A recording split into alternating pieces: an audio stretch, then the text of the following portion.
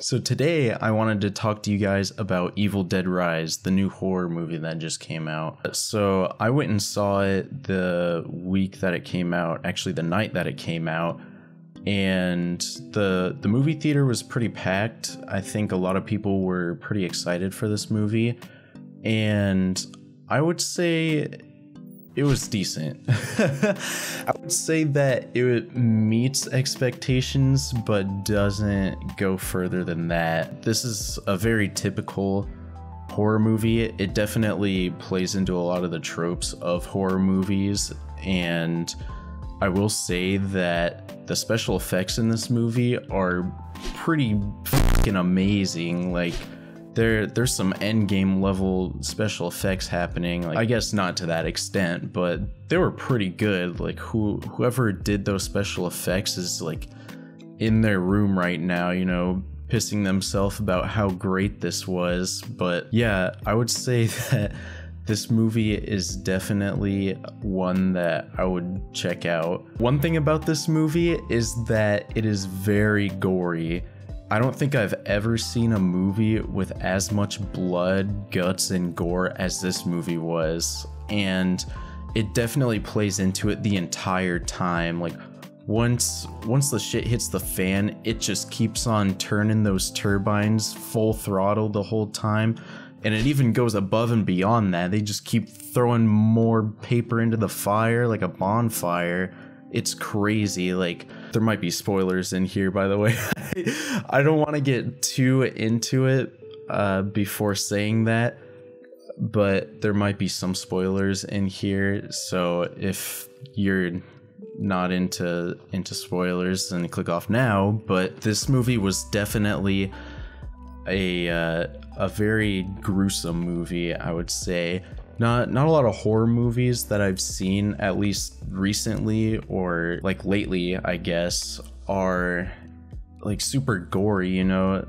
They're all about like paranormal stuff, and this plays into it as well. It's all about being possessed by a demon, if you didn't know. A lot of them I see it's you know, the evil thing comes in pretty early on, but you don't really see the full picture. It's more like Pictionary, I should say. It's a very good movie in the aspect that it just gets right to the point. It's not very, like, it doesn't beat around the bush very much, and so I really enjoyed that, because towards the beginning the woman gets possessed very early on after the son discovers like this cursed book about this priest, and he plays this record that the priest had, and the priest ended up summoning a demon to their house, basically. After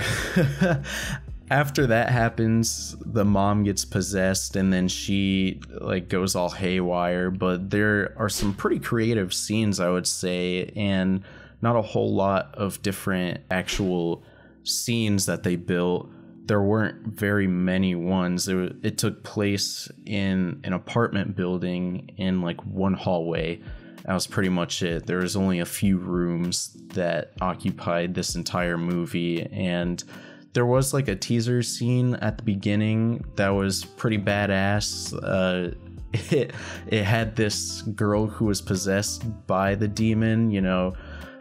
She basically scalped her cousin at the beginning, which, like, immediately once I saw that, I was like, oh god, like, good thing I didn't eat anything before this movie, because like I would feel kind of sick, because the special effects and the makeup and the sound design were all really done flawlessly. Definitely a lot better than a lot of other films that I've seen recently, like Ant-Man and the Wasp: Quantumania. The special effects were definitely something that I would rave about, because it was just so flawlessly done with the gore and, you know, the acting, how they portray the characters. At one point, this girl is like, she's squatted up on the counter, she's possessed, and she starts eating this wine glass, and it does like a close-up of her neck, and like the glass is just gliding through her throat and like slicing through it like knife through butter. It's just, oh, I saw that, I had to turn away like I was a little kid watching the A-Team for the first time. It was just, oh man, I could not watch that scene. But a lot of other scenes were definitely pretty gross, but I could sit through them. That one just took the cake. It was amazing. But there definitely are some twists in the story. I'm not gonna spoil those, but it's definitely not what you would expect, at least when I was watching it and they were explaining the plot of the movie. And this happens pretty early on, but they find this book, like I said earlier, that has all these demonic things in it. It's very weird. Like I don't know what a priest was doing with that demonic of a book. I don't know if he wrote it thinking he was some cool artist like Dr. Seuss, but yeah, it was definitely a lot of twists and turns throughout the whole thing. Another thing is that the shots were set up pretty well. There's one scene where the mom is locked outside the apartment, and they're like looking through the little peephole, like apartments and doors will have like a little peephole so you can see.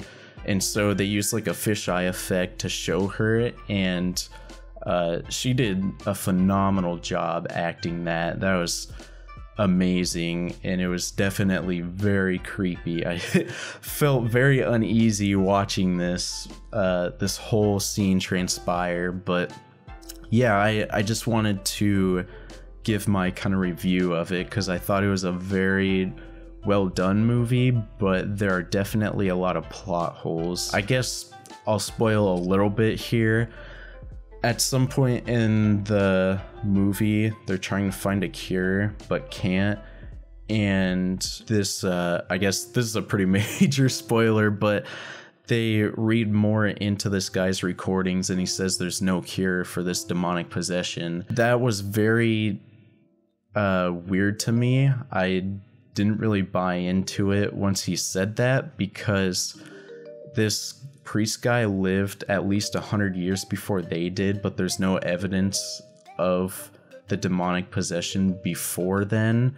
So like, he said he tried everything he could to get rid of this possession but couldn't, and that was a very big plot hole for me. Because if there's no cure and it goes between people, then you'd hear about it, but there's definitely no mention of it prior to this kid finding the book. So he said there was no cure, but there was no evidence of that. I don't know, it was definitely a bigger plot hole for me. Anyways, I would definitely recommend go seeing this. Maybe not in theater, wait a little bit. I've seen a bunch of other places. Looks like IGN gave it a 9 out of 10, which you always have to watch IGN with their ratings.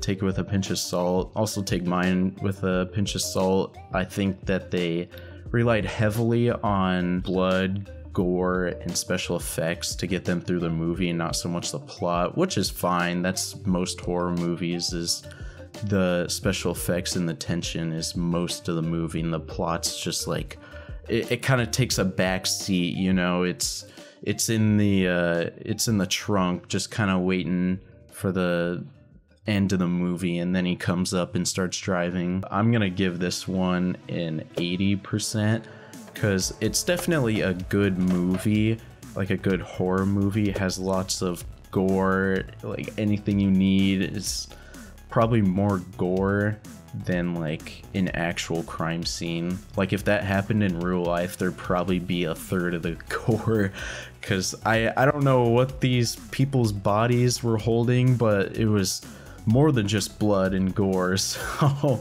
they definitely filled him up with bloody water balloons or something, stuffed him inside. But anyways, yeah, I just wanted to go over that. As always, thank you guys for watching, and I will see you guys in the next one. Bye bye.